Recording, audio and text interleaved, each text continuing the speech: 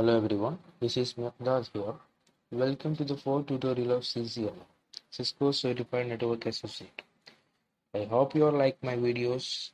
If you are a new user, please subscribe and press the bell icon for the latest notification. Let's start with the session. In previous tutorial, we have done some configuration. As I told you, it will be remain in the RAM, random access memory. So we need to store the permanent, that is NVRAM. So execute the command write memory. It will store the current configuration to NVRAM.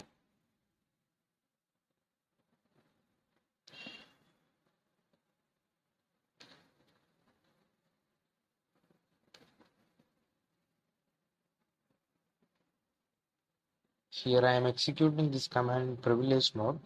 In privilege mode, you can save the configuration as well as view the configuration. There is one more method to store the current configuration to NVRAM. Here we are writing to the memory. We have one more command called copy. Copy from running config to start config.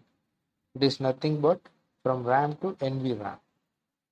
So execute the command copy running config space startup config. Yes, now the running config configurations file is stored in the destination file name called startup config. Now we will check. So go to physical. In physical option, you can see the toggle power switch of your router. Here you on or off your router. In case any restart or power failure happens, the router will restart.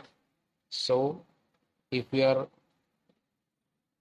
forget to save the configuration file, it will lose.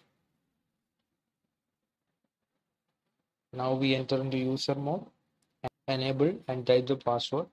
Here we are set a secret password. Enter the secret password. Now we are in privilege mode. Here you can retrieve back the configuration file from startup config to running config. So the destination file name is running config. Now you got the file. It is showing some bytes information, some file size per second. Okay.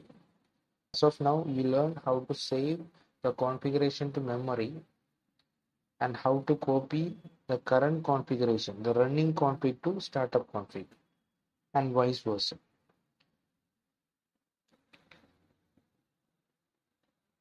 In these two scenarios, we only deals with RAM and NVRAM.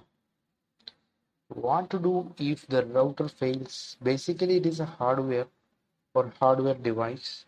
If the data is corrupted or hardware failed, we need to replace the router, right? Then we need to store the configuration in somewhere. Yes, we need a backup.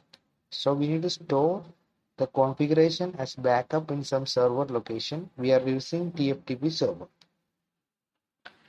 In next tutorial, I will explain you how to do router backup with TFTP server. If you like this video, please share and comment below if you have any doubt. Don't forget to subscribe. Thank you.